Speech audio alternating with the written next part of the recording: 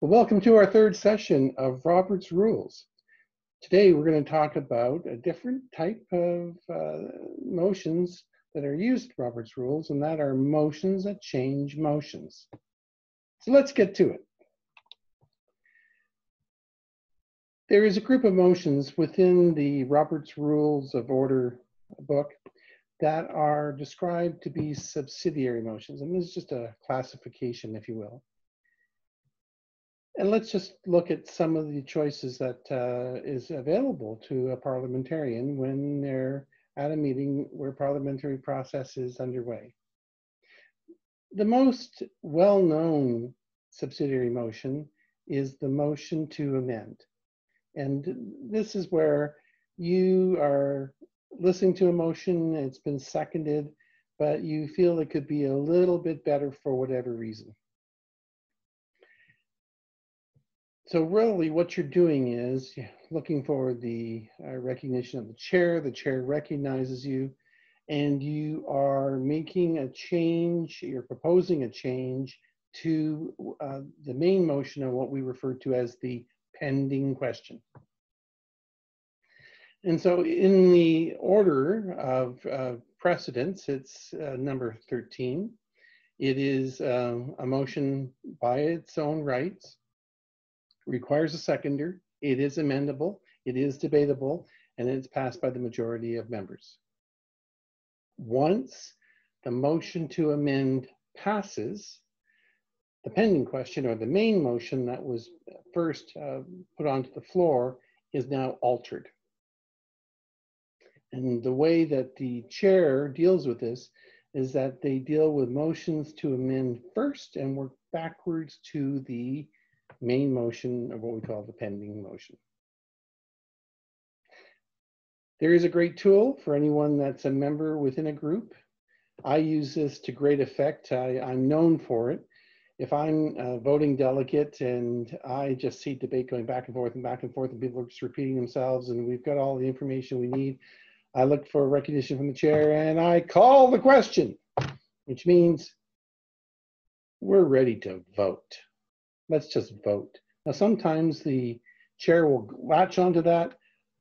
Heck yes, we're ready to vote, and no one objects and they proceed to the vote.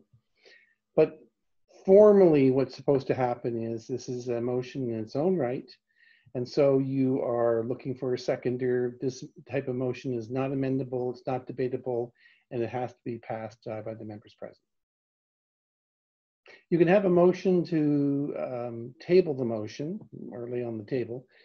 This basically means you're putting it aside and you will get back to it. It requires a seconder. There's no amendments to this. It's not debatable. 51% to lay a matter on the table.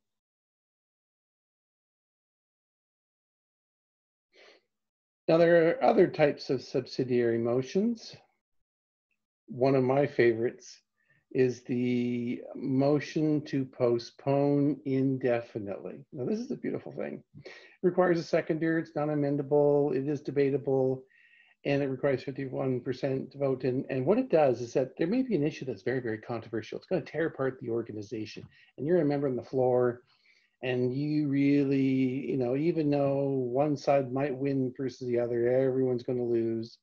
And so you make a motion to postpone indefinitely, and if you are successful, if there is a seconder, if it is voted upon, then it goes away. Bye-bye. It's gone, and it's never going to come back. It's postponed indefinitely, giving the two camps that were involved, no one lost on this, but really no one won either. It just went away. So it's an interesting tactical tool. You can postpone to a specific time or event. Maybe you're waiting for a report. Maybe you need more information. Maybe the financial statements need to be finalized. And so there's nothing wrong with let's postpone this motion to, like let's say the motion is to increase dues, but you want to postpone it until the auditor finishes the financial report. And so this type of motion needs a seconder, is amendable, is debatable, and requires majority to make a decision. I personally love refer to committee because sometimes we do not have enough information to make a decision. So rather than kill the motion, let's just refer to committee. It can be studied and brought back. Use a seconder, is amendable, is debatable, 51% vote needs to pass it. You can limit debate. This is where we create standing rules, for example. You can say that I'd like to make a motion that today debate on any topic and each speaker can only be limited to 2 minutes to speak on it. Again, it requires a seconder, it is amendable, but it's not debatable. It requires 2/3 approval of the members, 2/3. So when we talk about a motion to amend, here's an example. You seek recognition from the chair. And Mr. Chair, I'd like to make change the main motion. I'd like to change the word silly to very silly. And so that's the idea. And the thing about amendments is that you can alter the meaning and intent of the main motion through amendments. You can. You can make amendments to amendments, and this is not good at all, because I observed once you get into the 3rd layer of amendments on amendments, most people have no ability to keep track of what's going on. It takes a very strong chairperson to keep it on the rails, because very quickly everyone loses track of what's going on. So that's to be avoided. The chair must keep the group focused on working on this amendment and working backwards. And often I'll see people rise on a motion to amend. I'm talking about the main motion that has to be thrown out of order by the chair to get it focused on. We're just talking about the amendment, and then we'll get back to the main motion. You can speak on that time, but right now we're just talking on the amendment.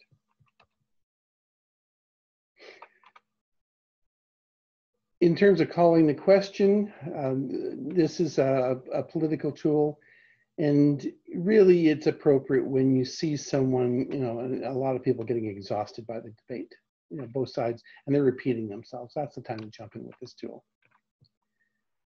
So when you refer to a committee, it's not just a referral, it's just specifically to a specifically charged committee who has to report back. And motion to postpone, this sometimes is a great tool depending on the circumstance. But the interesting tactical tool I like is motion to adjourn, because if the meeting adjourns, it's over. So if you found this session useful, please indicate this by selecting the like button. Thank you so much. There'll be more sessions to come. There's so much material to cover in this whole area of parliamentary process. If you wish to see the next section, why not subscribe to this channel, and you'll be notified of the new upcoming sessions. As I said, there's a lot more to come.